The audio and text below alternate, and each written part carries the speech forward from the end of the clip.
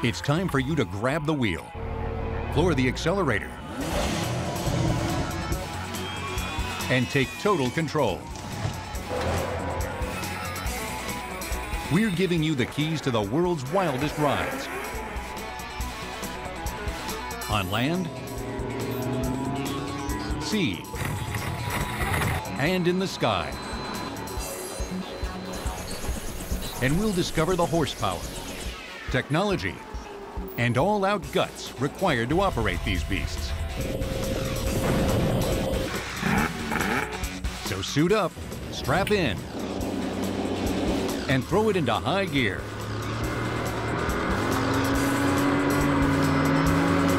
No learner's permit required. Now, driver's seat on Modern Marvels.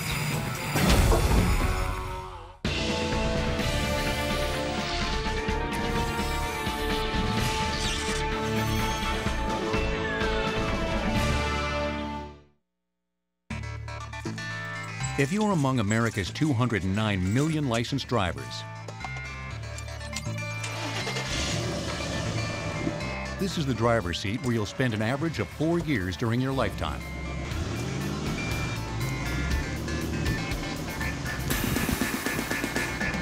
You may take the components for granted. Gear shift, steering wheel, accelerator, brake, mirrors. But there's an amazing array of other driver's seats out there. In some of the world's most extreme vehicles. First up, let's test drive the Army's ultimate off-roader.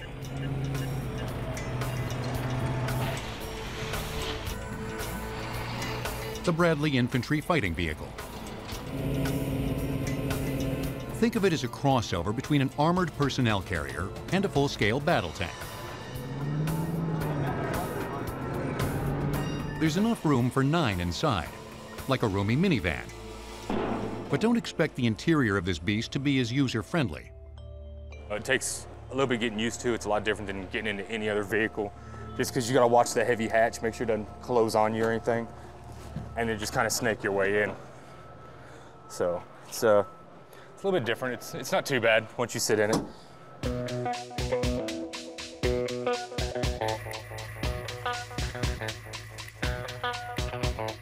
The first thing the driver notices is that he's practically sitting on the engine block. You've got a pretty thin wall separating you from the engine pack. Keeps you really warm. If you're in the desert, not so good probably. In the older versions, they didn't really have any cooling system for the crew. So you were just, if you caught a breeze, that's what you got. The cozy confines aren't the only difference between the driver's seat of the Bradley and the one in a car. Instead of a steering wheel, there's a steering yoke. And though the accelerator and brake pedals are familiar, one key component is missing: a windshield. It's called what we call periscopes. They're really small and narrow pieces of glass that are really thick. The periscope limits forward visibility to the 11 to 1 o'clock positions, a fraction of the 9 to 3 o'clock view afforded by the windows of a car. But it's a small price to pay for the added security it provides on the battlefield. Besides, the driver can see plenty on the monitors, with feeds from high def, night vision, and thermal imaging cameras. Another car component missing from the Bradley: tires. Instead, it's equipped with tank-like tracks. They provide better traction and make the driving experience nothing like that of a car. In an automobile, when you were to take a left turn, you would slow down. But in this, in order to take a left turn, you have to press on the gas, because that's how the track works. But along with the challenges comes some fun. No car can do this. The tracks enable the tightest turning radius imaginable. That's 27 tons of vehicle turning on a dime. With that precision handling comes some pretty heavy-duty firepower. Sitting just behind the driver, the gunner fires away with the Bradley's high-powered machine gun and anti-tank missile launcher. And if anyone fires back, it's nice to know that the aluminum armor surrounding the crew can really take a beating. Able to withstand, several rounds of a 50 cal point blank. We can take anything up to a direct hit from a missile.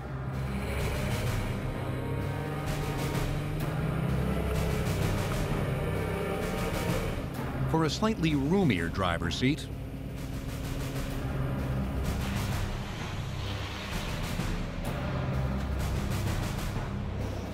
let's try out this heavily armored ride.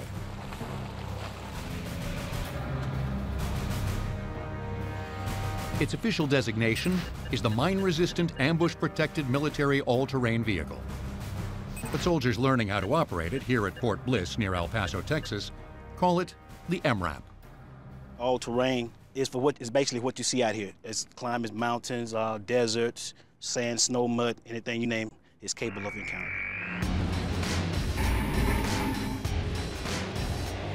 Floor the accelerator of the MRAP, and its 370 horsepower engine will speed up to 72 miles per hour.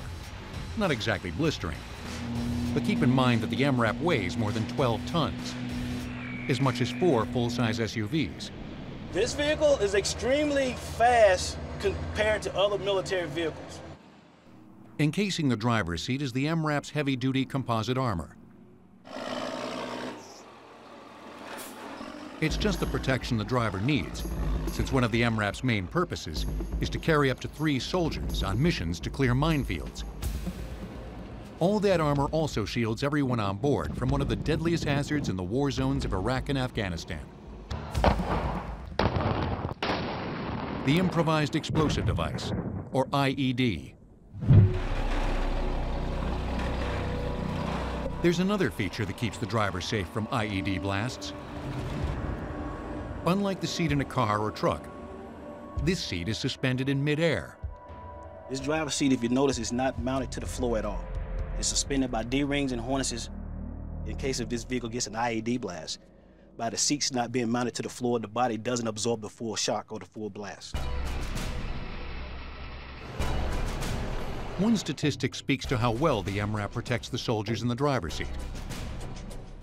In 18 months of use in Afghanistan, MRAPs have reduced deaths and injuries by more than 30%.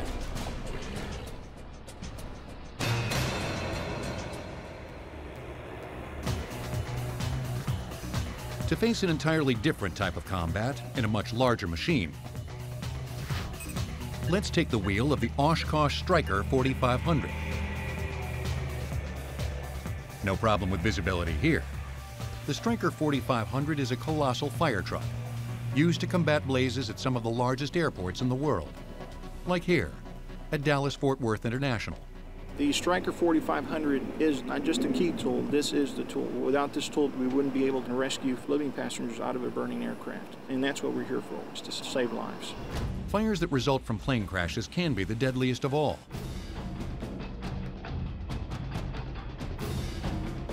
Jet fuel can burn at temperatures of up to 1,000 degrees Fahrenheit. So the Stryker is designed to allow its one and only operator to fight a fire without ever leaving the driver's seat. But first things first.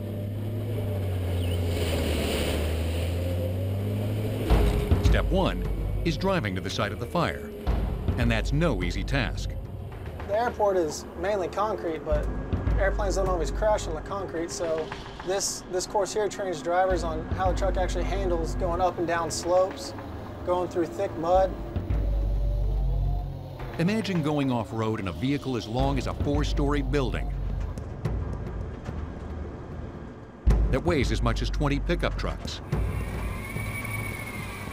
But thanks to the Stryker's 8 wheels, each operating on an independent axle, the driver can maneuver some pretty tough terrain. It's pretty stable for how big it is. There's not a lot of places that it can't go. Although driving this massive truck does take some getting used to.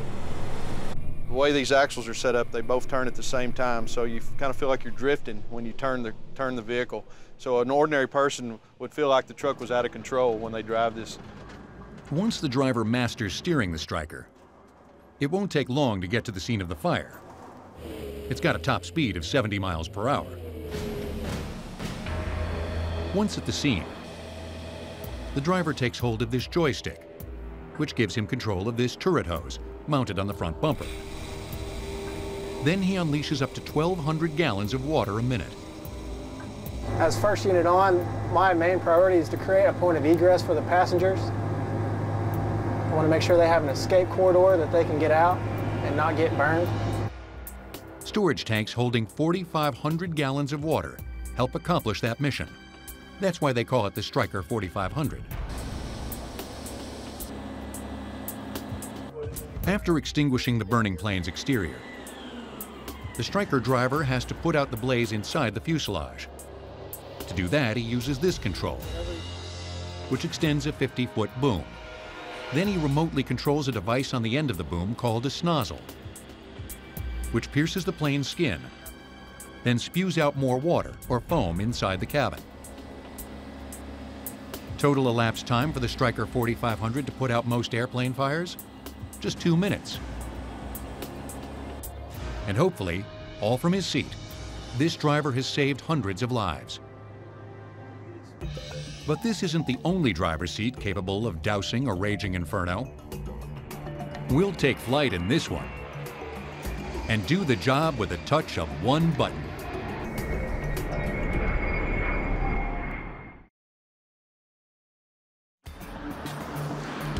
Nearly 90% of American adults have a driver's license.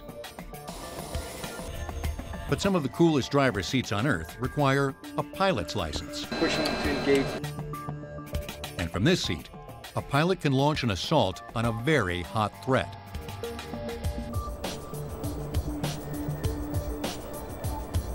An average of 80,000 wildfires erupt in the U.S. every year, many in the dry expanses of the American West, areas so vast and remote that the best countermeasure comes by air.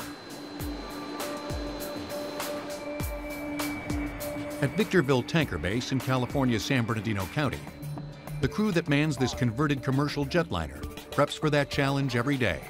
Before takeoff checklist. Ignition is continuous. This is the DC-10. Its length is 181 feet, wingspan 165 feet, and it's just like the aircraft that used to carry passengers, except for one big difference. The difference is these massive tanks. They hold 12,000 gallons of water or foam retardant, which can be dumped on a raging wildfire in a matter of seconds. That means this aircraft doesn't accept any additional passengers. This is the inside of our DC-10. In passenger configuration, it carried 350 passengers. All the seats, carpeting, and paneling has been removed. And my job as a pilot takes place up here in the cockpit. Now, where it may take just one person to drive an automobile, a car, in this plane it takes 3 people: pilot, co-pilot, flight engineer. We all have specific duties that we perform to lead to a successful operation. Today, the 3-man crew of this firefighting wide-body is conducting a training exercise. Set. Before getting airborne, they must make sure every inch of the plane is functioning properly. Ignition. Off. P-dot heat. GAT. Engine anti-ice. Off. Before start checklist not complete. Just prior to takeoff, the pilot punches the coordinates of the fire into the onboard GPS, much like the GPS units available for most cars. 2984, set. Anchor 910 Heavy, roger, runway 17, wind is 1808, clear for takeoff. Clear for takeoff, runway 17.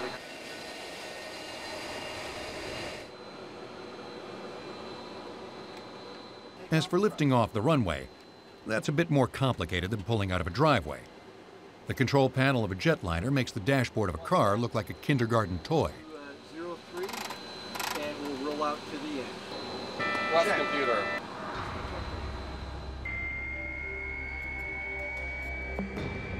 Takeoff requires thrust, and that's what this throttle control beside the seat is for. Push forward, and each of the DC-10's 3 engines thunders with 40,000 pounds of thrust.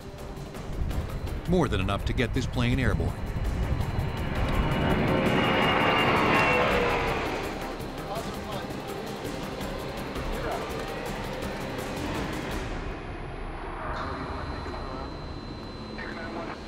Once at altitude, the pilot controls the plane largely with a yoke,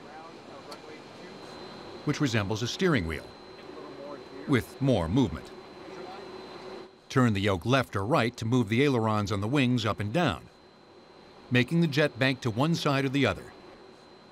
Pull the yoke back or push it forward, and the elevator on the jet's tail moves up or down, making the jet climb or descend.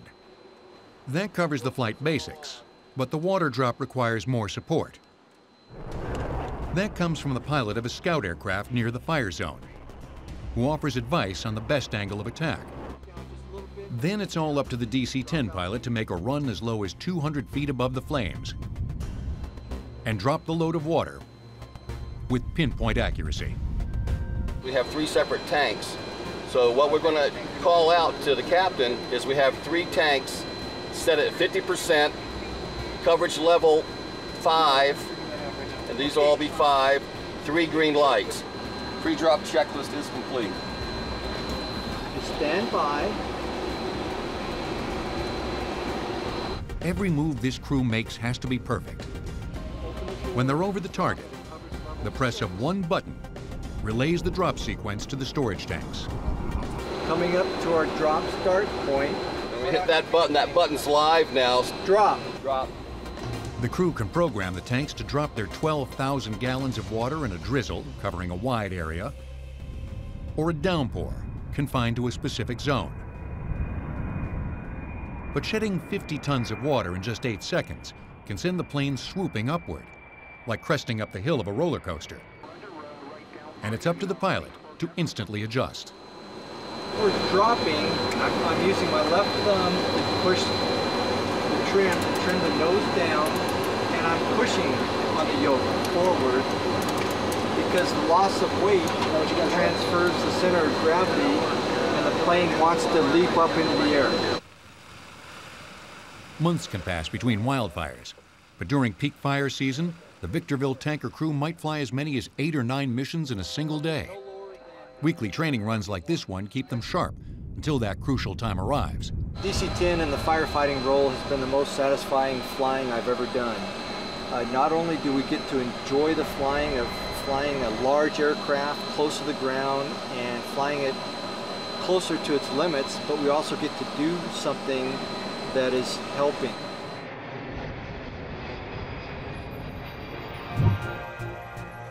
For an airborne driver's seat with a little less heat, take to the skies in the serene cockpit of a helium-filled airship.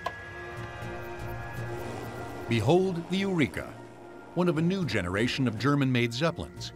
With a semi-rigid frame, it's 14 feet longer than a 747, and each of its 14 seats aboard, including the pilot's, is first class. It's not a blimp. It is an airship, and the main difference is that a blimp is an envelope with no rigid structure inside, with the gondola suspended from the envelope. In our case, we have a rigid airframe made of aluminum and carbon fiber. Unlike a blimp, the engines are attached to its semi-rigid frame far above the cabin, not to the cabin itself.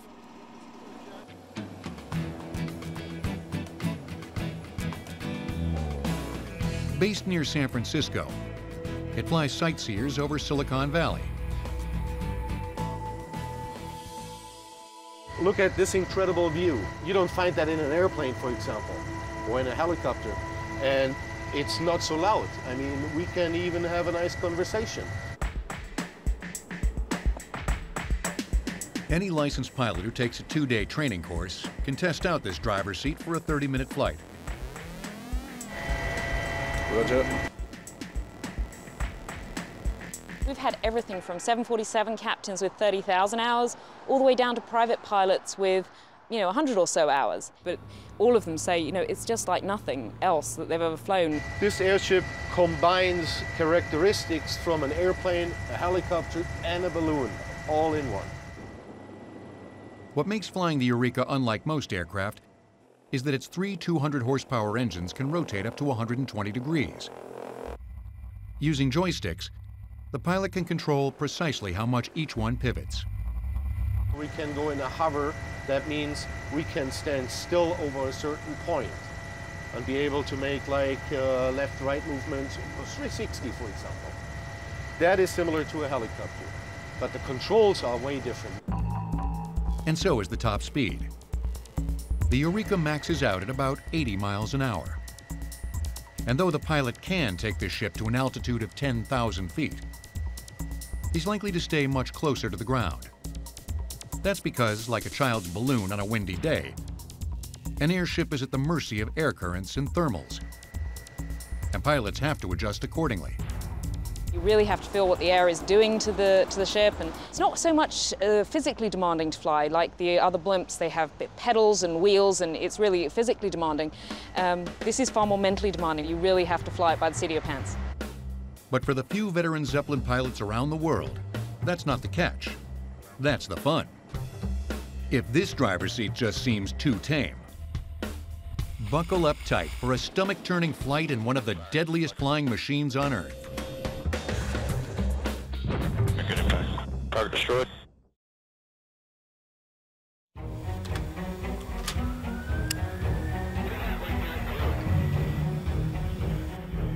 Imagine a high-tech vehicle so difficult to operate that learning the ropes takes even the most experienced drivers 2 years.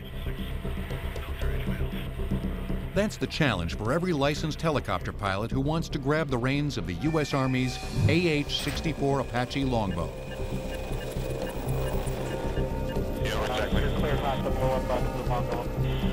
But this driver's seat is in the back seat.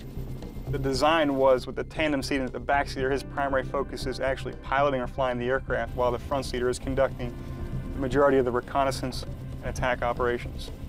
With the pilot seated behind the gunner, the Apache is ready for action. And whenever you're ready, you're clear. Designed to protect ground troops by launching devastating assaults, this machine is a flying tank. The primary function of the Apache is to deal death and destruction on the battlefield. The Apache has the distinct honor of being the most lethal attack helicopter in the United States inventory. We can carry more, go farther, go faster than any other helicopter. The Apache can soar as fast as 167 miles per hour and as high as 15,000 feet. It can also execute evasive maneuvers impossible for most helicopters, including barrel rolls and loops.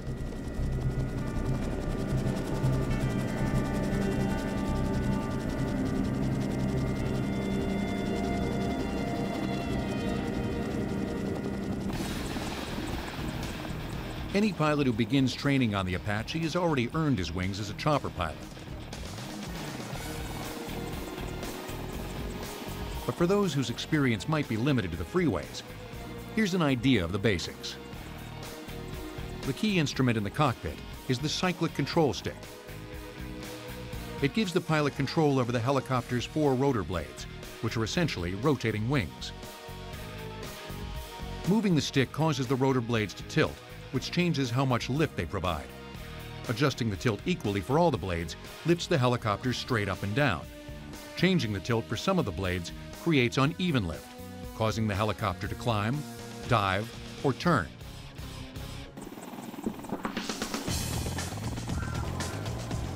But controlling an Apache requires more than just skill. It also takes nerves. Flying this chopper is so sophisticated, and the enemy territory traversed is so hostile, that pilots refer to it as riding the dragon. In the eyes of the enemy, the Apache is a very dangerous helicopter. In the eyes of friendly forces, it's also a very, very dangerous aircraft to learn how to fly. Typically, an aviator will go through approximately anywhere from 1.5 years to 2 years of flight training from start to finish to become an Apache pilot. One of the most difficult things about flying the Apache is having to constantly shift focus from one eye to the other,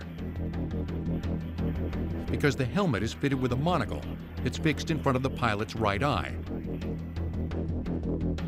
12 different instrument readings from the cockpit are projected onto the monocle screen.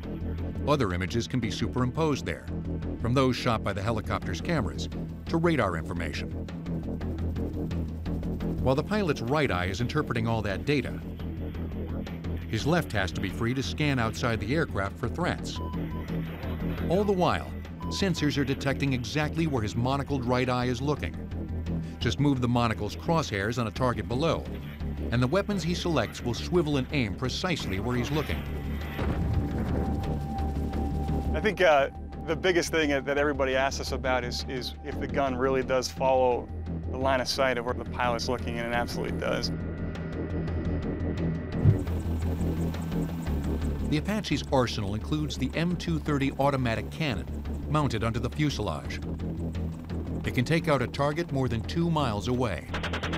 You can shoot in excess of 600 rounds a minute.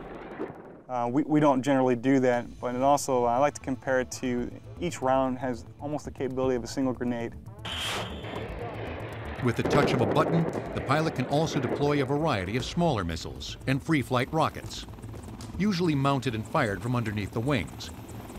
But the most powerful weapon at his disposal is the AGM-114, aptly known as the Hellfire missile.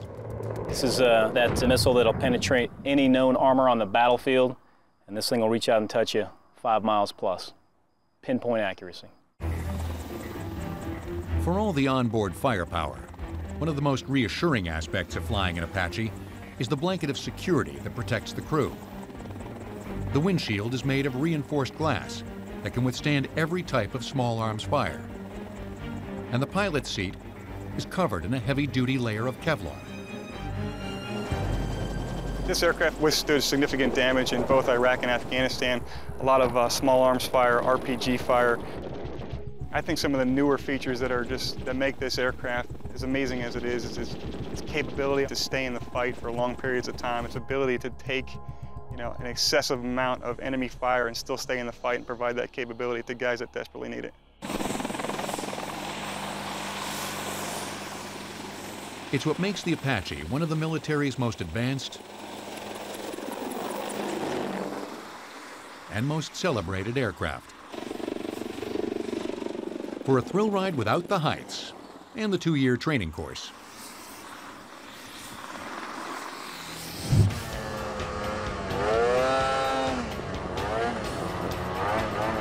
let's try on the Wintry Speed Machine, owned by nearly 2 million Americans. The main allure to riding snowmobiles, jumping snowmobiles, hill climbing snowmobiles is the adrenaline rush. I think that's what drives most people. Everyone sets out goals and they want to jump higher, climb higher, go faster than they've ever even dreamed possible. Racing souped-up models up to 150 miles per hour and riding big air like these experts isn't for the average weekend snowmobiler. But it's a ton of fun, even without pushing the envelope. And driving isn't that complicated. Unlike your car, snowmobiling's a little bit different where the controlling of the vehicle are done with your fingers as opposed to your feet. As you can see on my snowmobile, I've got a thumb lever for the gas, and then I also have a finger lever for your brake. Pressing down the gas lever engages the snowmobile's belt track, which operates on a friction system similar to the Bradley fighting vehicle. Once the belt track is engaged, how extreme the ride gets is up to the driver. There are virtually no limits in terms of climbing, no limits in terms of handling, and as far as jumping these things, I mean, they've got so much power. The only thing limiting a rider is their own nerve. You can carve these snowmobiles through deep powder just like it was water. And who needs snow? With a little creativity and the right parts, the snowmobile can be modified to drive virtually anywhere. There's truly nowhere a snowmobile can't go. You put a few wheels on the skis, a flat track, you can take it to the asphalt, you can extend the track, put a bigger lug on it, take it to the mountains, Or you can take your seat off and use your standard track and walk across water. So with a few simple mods that anybody can do at home, snowmobile can go anywhere. We'll compare the freedom of this driver's seat to a vehicle that's a real heavyweight. How does 8 million pounds of machine sound?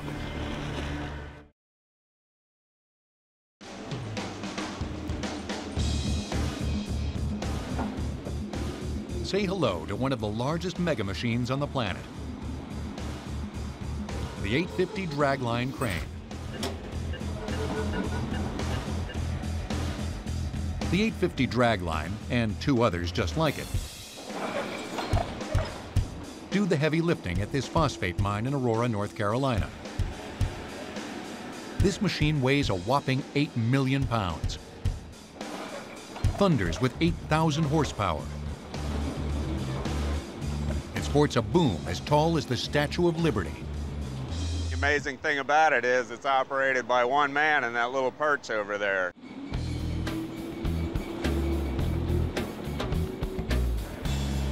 Like the driver's seat of a car, the Dragline 850 is equipped with a windshield that allows the operator to watch out for any potential dangers. With one big difference. In a car, his attention is usually directed ahead. Here, he needs to broaden his focus. In a car, you're kind of looking forward to see what the next driver is going to do, and here you don't have to worry about that. You're kind of always looking down and looking off to your right or left out of these 2 windows to see if anyone has pulled within up in your swing path. Right here, this is kind of like your car steering wheel right here and your brake pedals down here. The foot pedals swing the enormous boom from side to side.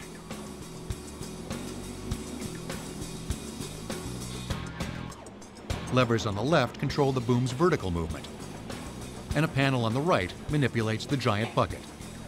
Every scoop is 52 cubic yards of dirt and rocks, enough to fill a 2-car garage. In order to be competitive in this business, you have to move a lot of materials, and so the key to it is the amount of ore that these big guys can pull out of the ground. Every scoop contains phosphate, a substance vital to the production of everything from toothpaste to soft drinks to flat-screen TVs. Mining it all is a costly endeavor, and a huge chunk of that expense is the electricity that powers each of the mine's 3 draglines. It's all electric. So our electric bill here at Aurora is around $3 million a month, and this machine consumes a large part of that. Who knew consuming electricity could be so much fun? Oh yeah, it's fun to get on them. I mean, it's like being on a battleship when you're in the back and you can't see out and it's rotating around. So yeah, they're definitely amazing pieces of equipment. This driver's seat may be a bucket full of fun,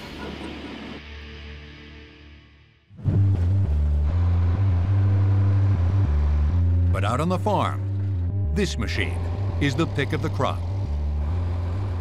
It's the 32-ton custom-built 440-horsepower carrot harvester, designed and used by Bolthouse Farms in Bakersfield, California.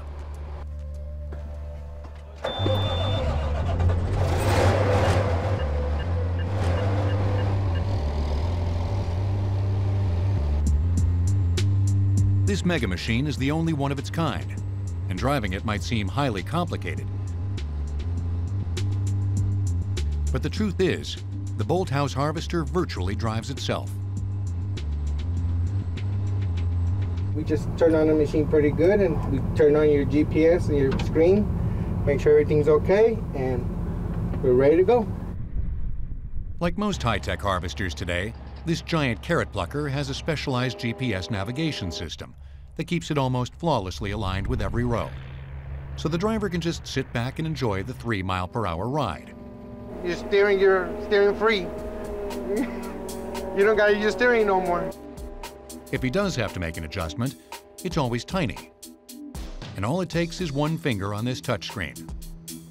Unlike driving a car, the trick is to not keep eyes on the road, but on the instruments. Well, in a car you gotta see because you're looking straight. On these machines, you gotta look down because you gotta keep it pretty much straight to see where you're at. So see, like right now, right here, I'm moving just about a ½ inch to my left. So I gotta go ½ inch to the right so I could get lined up so I could pick up all the carrots from the front end pretty good. Another big difference between a car and the bolt house harvester is when it reaches the end of the field and the driver needs to stop. Don't look for the brake pedal. There isn't one. That's because the harvester is equipped with a hydrostatic transmission. That means pressure from hydraulic fluid is used to turn the drive motors. To brake, the driver just eases off the throttle, and the flow of fluid to the drive motors is reduced or stopped. So it's similar to a forklift. And what we're able to do is by throttling it up and back and slowly putting it into reverse, we actually use it as negative pressure, which creates us to be able to stop it.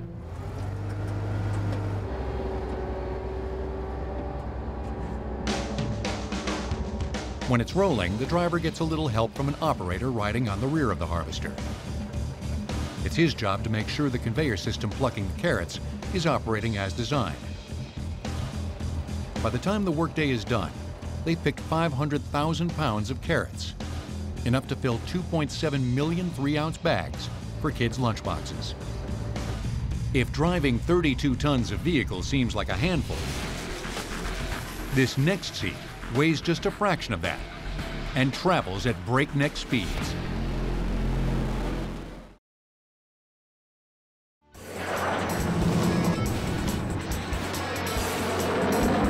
Some of the fastest and most dangerous rides around are experienced from the driver's seats of two utterly different vehicles, speedboats and airplanes. Combining the best elements of each results in one of the wildest rides of all. Welcome to the driver's seat of a hydroplane.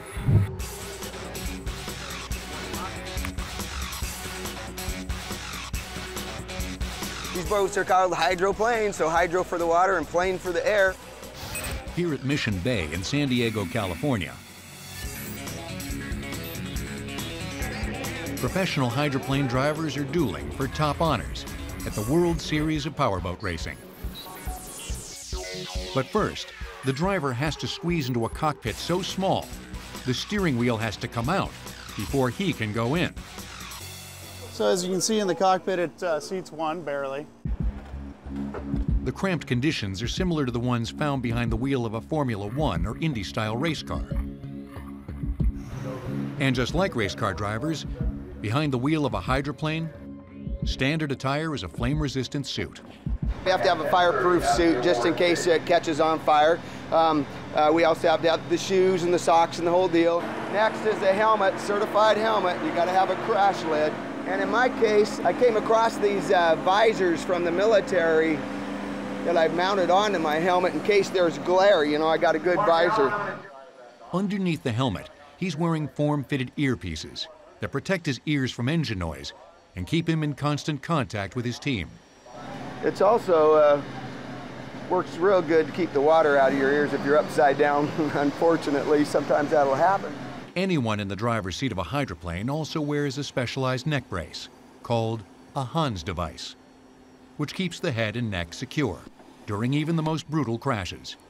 Sometimes we're in so tight, it's hard to breathe at first, but you get used to it. And then last but not least, very critical, is our air mask.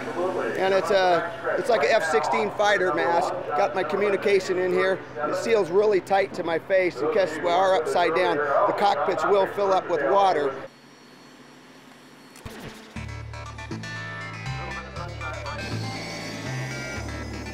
The only thing hydroplane drivers need more than safety is stamina.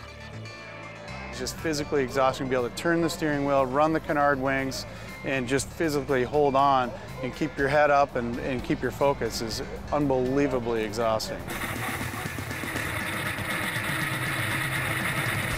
You know, it's not a paved track like you'd find typical in auto racing. It's very bumpy and you're going through a turn at anywhere between 3 to 4.5 Gs. It becomes extremely violent. Traveling at a max speed of 200+ miles per hour, a hydroplane is the fastest thing on water. Though as the driver of one of these crafts knows, very little of the vehicle actually touches the water. In fact, the hydroplane is designed to keep as little of the boat in contact with the surface as possible. Essentially, it flies over the water. Here's how it works. The bottom of the craft is flat, but the deck is a smooth curve, shaped like the edge of an airplane wing. The design forces oncoming air to travel slower over the top of the craft than the bottom, creating lift. Ideally, only the propeller remains in the water to provide propulsion. A hydroplane relies on air pressure to run. So it's got a tunnel in the middle and the sponsons on the outside, and the air rushing through there actually suspends the boat above the water. And due to the fact that we got a lot of aerodynamics, we have a front wing now that we run with our left foot, and I can actually bring this thing down and create lift and get the nose of the boat to come up, which is pretty dangerous, especially when it's windy. And then if we get going too fast, I can just bring it back down. So we literally just fly the boat. But the craft's aerodynamic shape and its front wing aren't the only design features that make the experience behind the wheel less about boating and more about flying. The most commonly used engine in hydroplanes is a 3,000 horsepower turbine, the same one used on the Army's hulking Chinook helicopters. As this driver races atop the water at more than 200 miles per hour, he's riding a fine edge between control crashes out at the end of lap 1 and catastrophe. Generate too much lift, and the results could be fatal. In July 2010, at a race on the Detroit River, a malfunction sent JW careening toward a seawall, crowded with spectators, at 70 miles per hour. The wreck could have been life-threatening, but thanks to the arsenal of safety equipment inside the driver's seat, JW only suffered a broken foot.